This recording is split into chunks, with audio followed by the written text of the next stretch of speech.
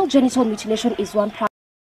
Female genital mutilation is one practice, just in various parts of this country, different counties, with prevalence being in places such as Kisii, Embu, Meru, Taita Taveta, and even Kuria. Tunataka kuheshimu mila zetu.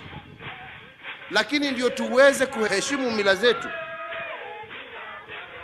lazima pia tukae na tuseme zile mila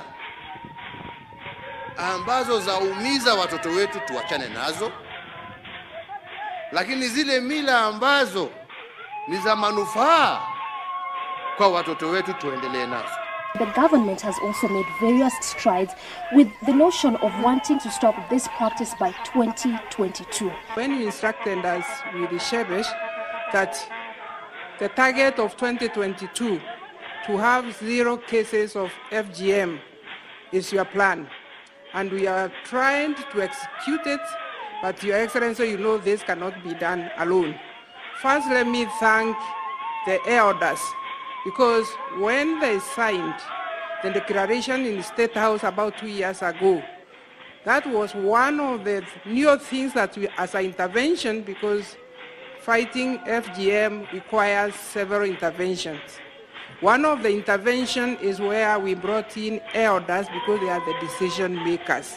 In this documentary, we learn about nilisema nataka kukeketwa.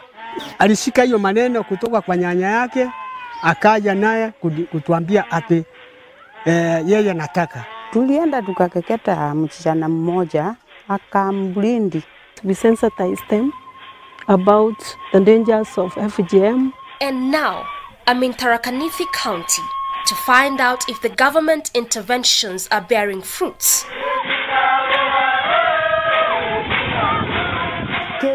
Kaire ntige tonga ananka gerero ngabana kaya akandinga mukono ntige tonga ewa kwa mware enwa mugambo ntoweya. I got an appointment with Fides Kithinji, a reformed ex-cutter who practiced FGM for decades. She underwent the cut. Wakati nilitahiriwa nikiwa mkubwa, sababu si hakuna kampuni. Unajua hii ni kampuni yako sasa. Sasa unaona wewe ukiacha huyu akitahiriwa na huyu atahiriwe na huyu mwingine, wewe huwezi waachwa peke yake. Sasa unakosa kampuni. Unajua kampuni. Sasa hiyo ndio inaniwezesha nitahiriwe, sababu hakuna mtu tunakaa na yeye. Nitakuwa peke yangu. According to Fides, it was more of a ceremony than an event. Sasa wakati huu ni wakati wa ule mtani. Ile mwenye kutahiri anavaa hivi. Hata ukimwona na njia unajua yeye ni mwenye kutahiri. Hata mwenye kutahiriwa akiniona anajua ndio ule mtani. Anaitwa mtani. Sasa zamani mwenye kutahiri alikuwa anaenda akiwa anaimbiwa. Anaimba. Sasa akienda pale ataingia pole na msizana naye hapa ndio mwenye kutahiriwa atatokea. Na hii mlango amalisio mambo yake na mimi nitakuwa pale nje. Sasa hii inaitwa kovia mtani. Na hii ni nkio ya mtani. Hii mti inaitwa lamara. Yaani ile pimbo ya mtani. Ukienda kusukua mtani, kama mtu anikujia hapa, kama kuna tumano kama vile vijana. Kijana kama ule anakuja ananiambia tunataka uende ukatairie kwetu. Sasa leta ile pesa unakuja naye ili niweze kutoka. Niasie 1,000. Sasa nitampea hii.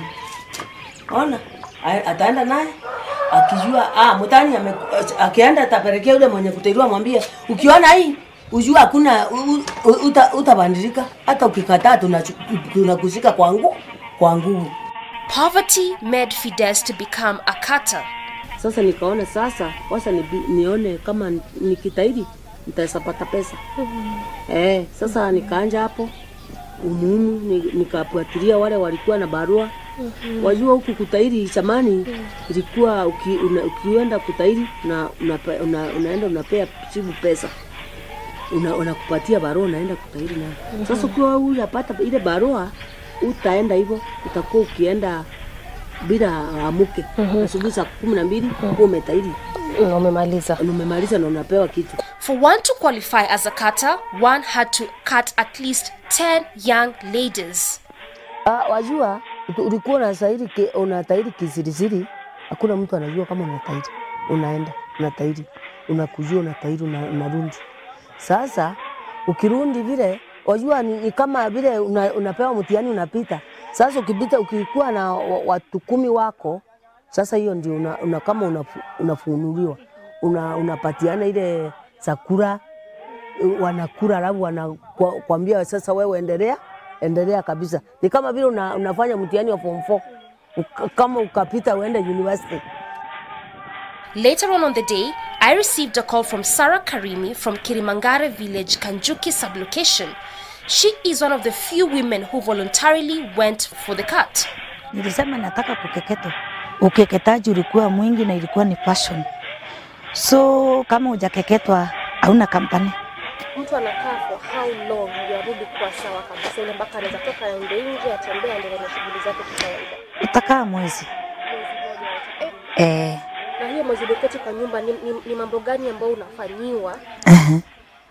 Kama ile kuappreciate umetoka from one stage to another stage. Kiutamaduni kuna mambo mingi walikuwa wanafanya. Utaletwa watu hata kwa kuchape. Uko na kidonda na utachapwa. Utaambua kama ni mambo ya kuheshimu mama mwenye amekuwa supporter wako. Utaambua mambo ya kama unapita njiani ukutane na wazazi wako, unapaa wewe unaingia kwa kichaka, wanapita. Upusi mwingi. Peer pressure also pushed her to go for the cut. Wakati niko darasani nilikuwa na stress. Sababu naona wenzangu wameenda kuolewa.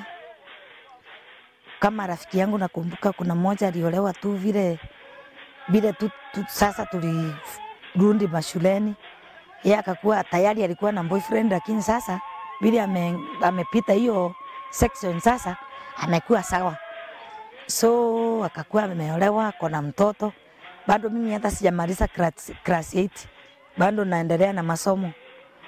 So nilikuwa naona ni stress kubwa. Simon Jaging Kathu is a community leader in Kirimangare village. Wanajaribu kuendelea ama kuendesha ile utamaduni wao. Hiyo kazi mimi sitaifanya. Maana niliona haina kitu ama haina faida yoyote kwangu. Na kama mtu akija kwangu kuniambia ati nataka barua, uende unichukulie barua kwa chief ama kwa assistant chief ili nipate nafasi ya kukeketa msichana wangu. Hiyo kitu mimi nakataa. Na tena hiyo kama kiendelea na hiyo kazi na nikipata huyo msichana amekeketwa, mimi napiga ripoti kwa authority, alafu majukumu nashukuliwa na serikali. Kusema kweli mimi sioni kama kuna kitu ambayo kiko muhimu sana kwa kukeketa msichana, mbali ni hasara tupu. A few meters away, I met Grace Josephat, a reformed ex-cutter who practiced FGM for over 10 years. Kuanzia 1979 tukaenda mpaka hata mimi akanifundisha kukeketa. Akitengenezewa pombe akikunywa akalewa, ananiambia sasa nilikufundisha saa hii wewe utafanya hii kazi. Tulienda tukakeketa msichana mmoja akamblindi kwa damu kwa wingi. Nikaangalia nikaona na hii ni maneno ya kufungwa. Nikafikiria, nikaanza kutetemeka. Nikaona hii maneno hii serikali ikijua tutapungwa. Mimi nikaolewa na pasta. Nikiolewa na pasta akaniambia sasa hii maneno sitakubaliana na hii maneno. Hata nikiwa mimi na keketa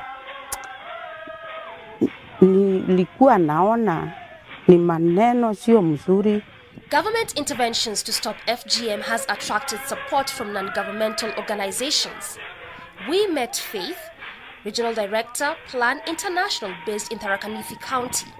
A lot of progress has been achieved towards eradication of the practice, with a lot of emphasis on working with locals, mainly the role models, women and men that are in support of ending the practice, women that have progressed well in their career and have not gone through FGM, and others that have gone through FGM are career women but are against the practice and have been able to stop the practice in their own families. So those are the people that we've been working with. There are a lot of awareness campaigns that have been held at the community level. A lot of government structures have also been supported, especially strengthening the court users committees, working with the area advisory councils, training the police officers, mainly to ensure that they understand the need for issues of child protection, because FGM falls under violation of children's rights as well as a form of gender-based violence. So as much as there is that much that the organization has done in reducing the practice from 58% in 2014 to 48% as at last year, a lot more needs to be done now that comparing the prevalence in Tharaka-Nithi County and the national prevalence of 21%, we are way above the national average with around 27%. A lot more needs to be done in eradicating the practice, which is quite deep-rooted.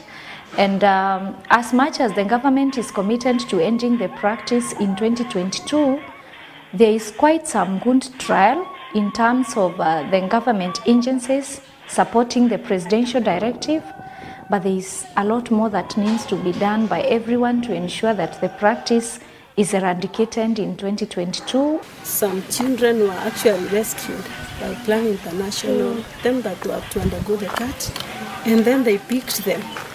Those are the girls that they hold seminars for, we sensitize them about the dangers of FGM as a woman, as a girl, and even to the education sector. It's dangerous to them. We've held so many seminars and we've taught well about it, and for sure a large percentage is now in schools as a result of those seminars. If you compare FGM prevalence, especially across the county, areas where the literacy levels are very high, people have gone to school, people are in church, people are not poor, the FGM levels are very low. But where the poverty levels are high, there are high levels of illiteracy, then FGM is high.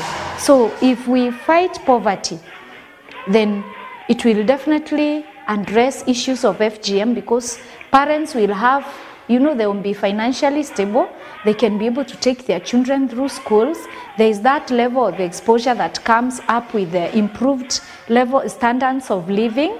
There is that interaction with the outside world that brings in the natural transformation from embracing the cultural practices that are retrogressive to encouraging education, to encouraging support of education and hence eradication of FGM in an area. My visit to Tharaka-Nithi County left me with hope. A hope that come 2022, FGM prevalence will be zero. A hope that girls will be given equal opportunity in the society. I will visit Tharaka again.